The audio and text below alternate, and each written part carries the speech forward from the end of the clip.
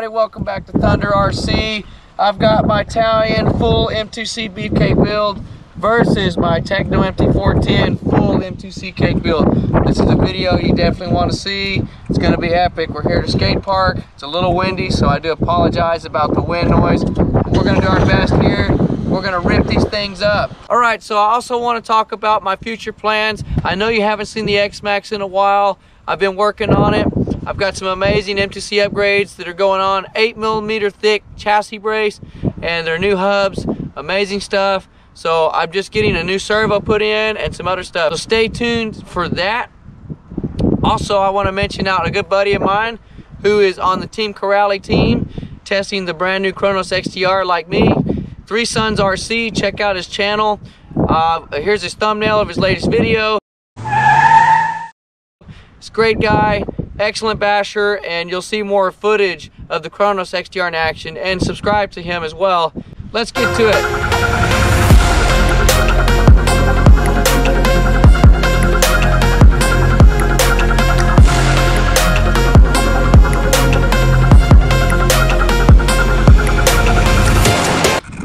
This is my first time running the Tekno on 6S. Oh, I can't wait. Oh, she's lively.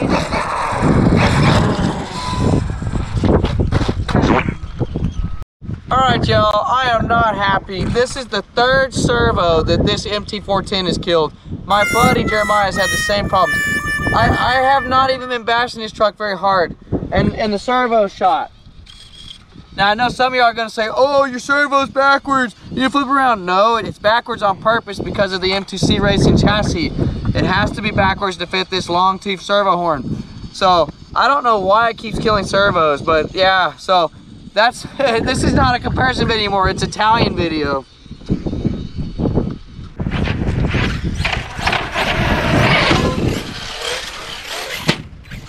Yeah, baby, the Talion.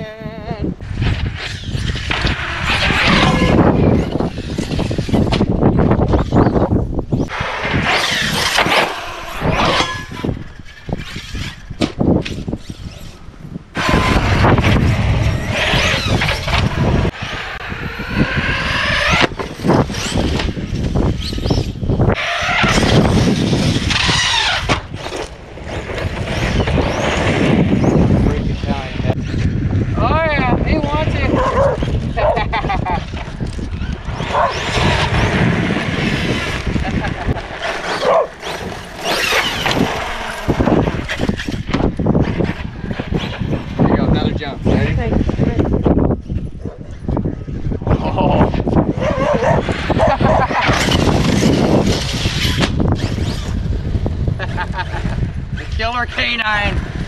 He's here. He wants to be.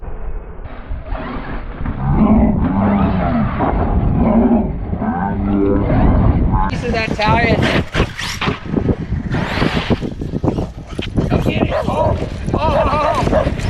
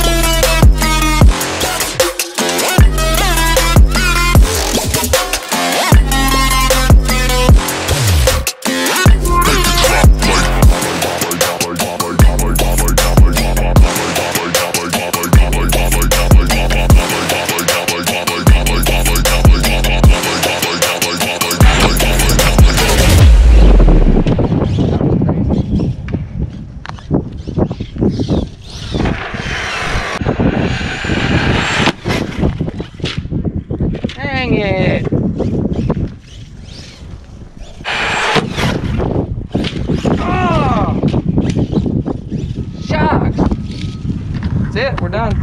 Okay, looks like I snapped a rod in, but this isn't an Arrma shock, it's a ZD shock I had on here. And I think that's it. I might have popped a pin out somewhere in here. No big deal. Servo still in good shape. Yep. Okay, so that was kind of short-lived, but I had a good time.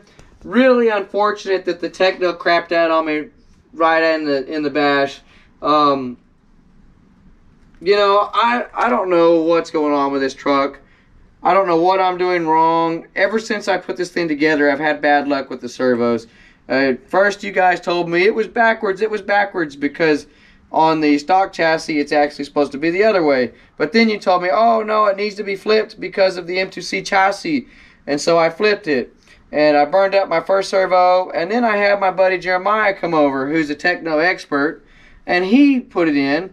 And he programmed the servo. And he did all the endpoints and all of that jazz. And said, this is it. And here we are, 3 sessions in with the Tekno. And that servo is shot. And this is a brand new $60 servo. And if this truck keeps being a servo eater, y'all, I'm unfortunately probably going to get rid of this thing because I don't like a truck that eats servos. Now, I'm not trying to dog on the truck. I really like the truck. I like the way it drives. I like the way it handles. It's a great stunt truck. It's a great platform. It handles amazing. The suspension's super dialed on it. I get why you like it. I totally understand. It's a great basher. But I've had bad luck with it. I'm just going to be honest with you. I have not had the best time of my life with this truck, and I personally am starting to think it's a servo eater. My buddy Jeremiah has had 4 servos go out in his as well. Now, 2 of those are crappy Traxxas ones because he burned the other good ones up, and he didn't have a good servo, so I threw that in. But still, I've never seen a car kill servos so much. For example, my Arrma Talion. I've been running this Power Hobby servo in there for like 6 months. And it takes it. I've never stripped a servo in the Talion. I don't know. I don't know what it is. I don't know if it's because the bell crank system and all this is real tight and close together. And then if you look at this design, see how much further spread out that is. I'm not sure.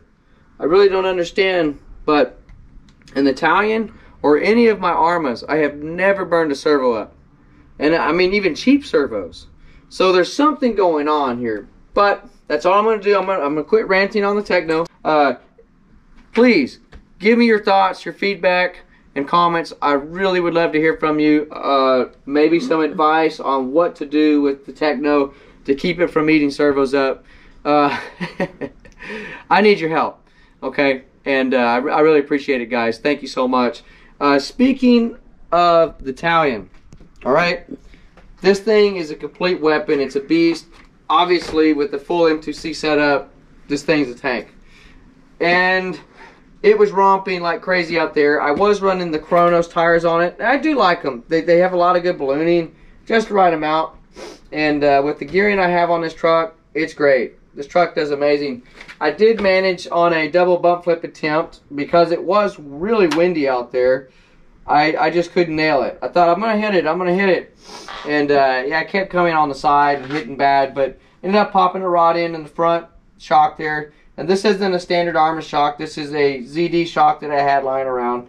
Not a big deal. I don't even think the rod's bent, and it's not. So just a rod end, and I think the rest of the truck is fine because this thing literally is a tank. This is probably one of my strongest cars that I own. You can see there's no slop in the arms, and this truck just takes it all day long. It's a beast. I love this Talion. This is one of my favorite rigs of all times. Of my 8-scale trucks, platforms, this is my favorite rig.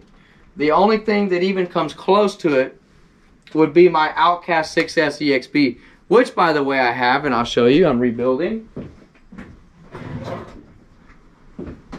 This is my Outcast 6S, now full M2C.